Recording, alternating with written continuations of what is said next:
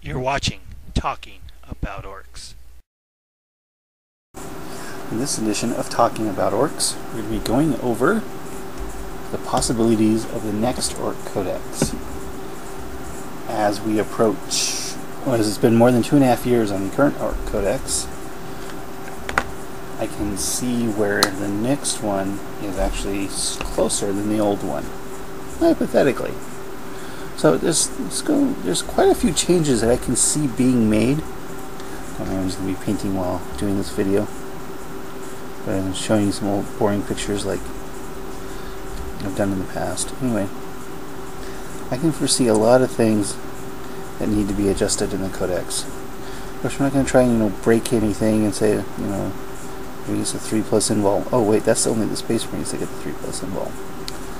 I got a nice little list here of things that need to be changed. So let's start with the Weird Boy. The Weird Boy is going to have to get a complete revamp from start to finish, because basically they're just useless. And the main thing is either pay for particular powers instead of random, even though random is definitely orky. Pay extra to say be able to pick a power. Powers we got, I really don't have a complaint about the powers themselves. I don't think we need to add much. It would be nice to add a few more. You could pay for points. But the main thing is to add some sort of psychic defense. That's the main thing the Weird Boy needs. Because if the Weird Boy had some way to cancel the psychic power, that would be really, really useful for the Orks. So that's the first thing that needs to be changed.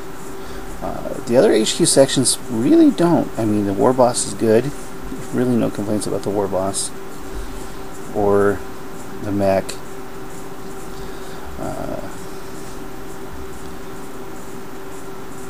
So those other two generic HQ choices should be fine. Gazgul, might see an adjustment of points upwards. Some other adjustments.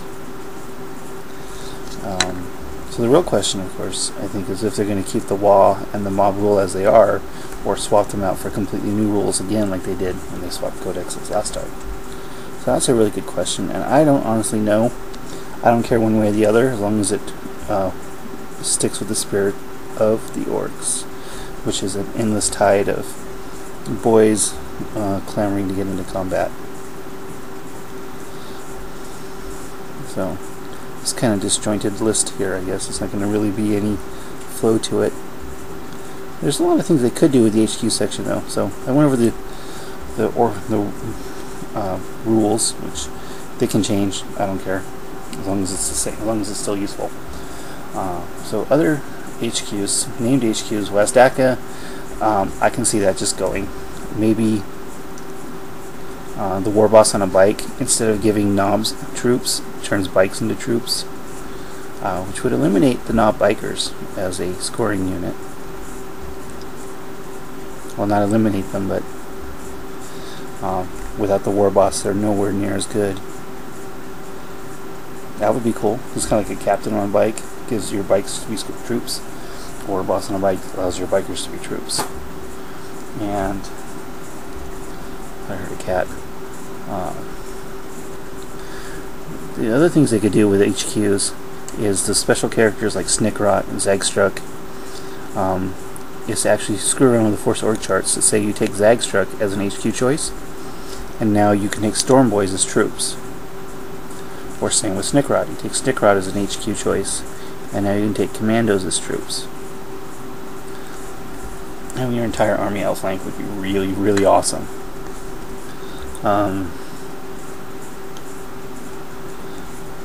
So that's the kind of things they could do. Of course, there's no way to say what they will do. It's just some ideas to toss around. So I think we're done with the HQs. Let me see if there's anything else here. What do I see? Oh, Nazdrag. I would definitely like to see a return of Boss Nazdrag. He's got BS4, I think, in Mega Armor, and he would be really cool to get back in the Codex.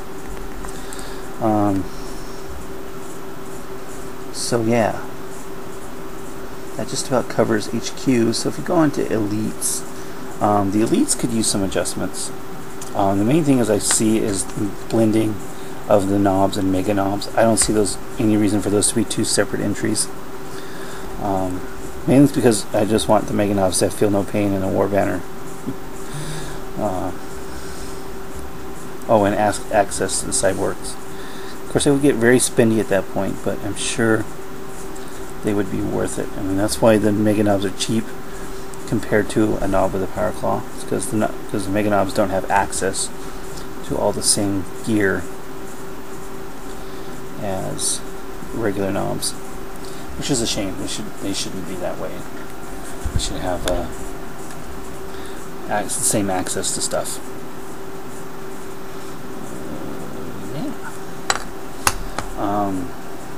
A lot of other choices to the elites is that knob bikers, it's not really just elites, but it's changed to fast attack, but knob bikers should be a separate fast attack choice. You have knobs with a mega armor upgrade option, and then the biker knobs would just be fast attack. That would kind of fix that problem. Tank busters, let's see. The next elite change is tank busters. I think tank busters need an overhaul again. This time, I think giving them the Tank Hunter Universal Special Rule would help a lot.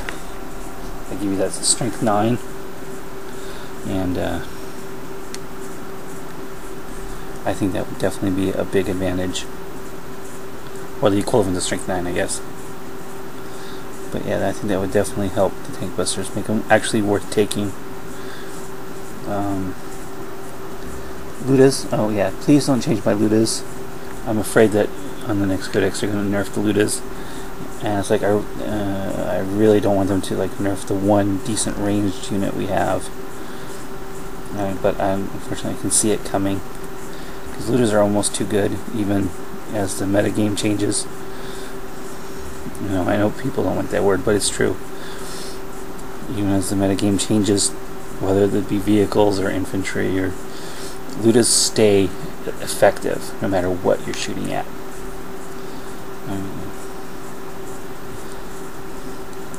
So please don't nerf my Ludas.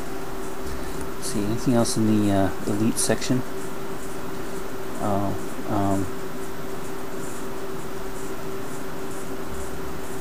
Oh yeah, one thing I'd definitely like to see is the return of Scar Boys, either as elites or maybe as a Troop Boys upgrade. I definitely miss Scar Boys. If you don't know, Scar Boys are basically just boys, but with base strength 4 instead of strength 3. They're basically boys that have been around for a while, and they're closer to knobs than boys. Because as orcs fight on, they gain the muscle mass. That's how you become a knob, and then eventually a war boss. By just keep fighting.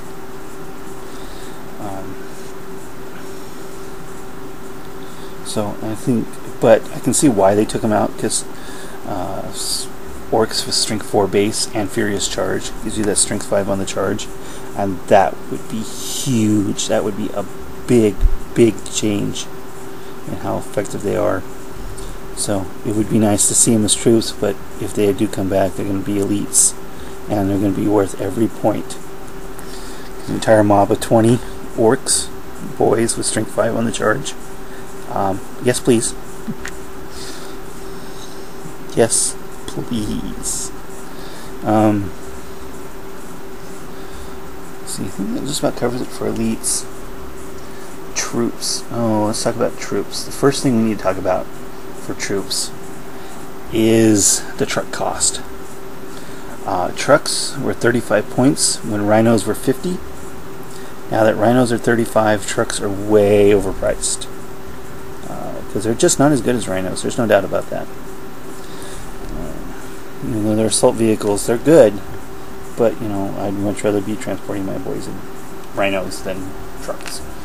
Rhinos have at least some semblance of survivability. So yeah, trucks need to go down in price. Maybe maybe even as low as 20 points. Or they need they need to be made more survivable. Give them maybe 11 or maybe 12 on the front, and 10 on the sides and back.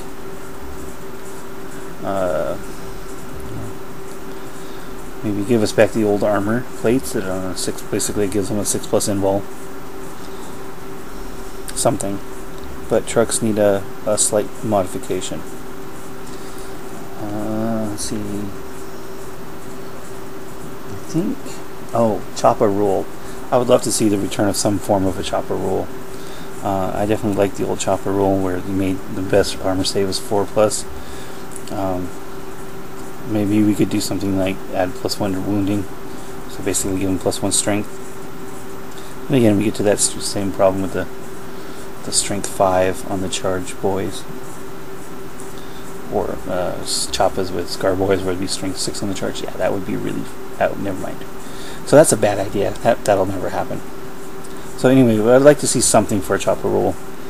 Have the choppas as some sort of special close combat weapon. And I don't know what that would be. Because obviously my idea of +1 strength isn't going to work.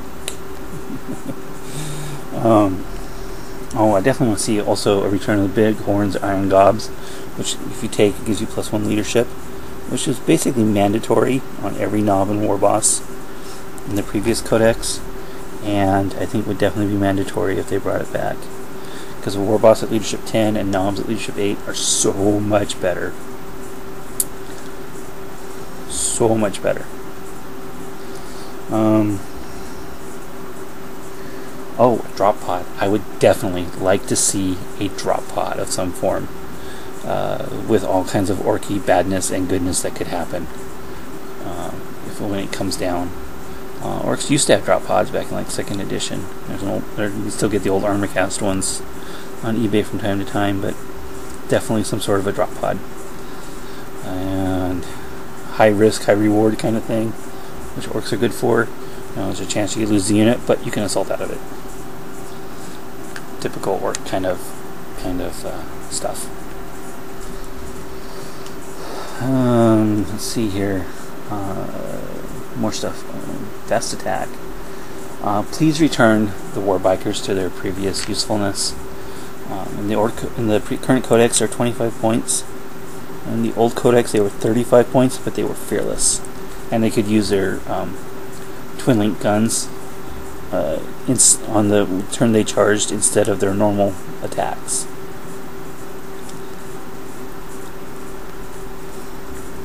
So you would charge in and get 3 strength 5 shots with rerolls to hit on the turn you charge instead of your normal close combat attacks.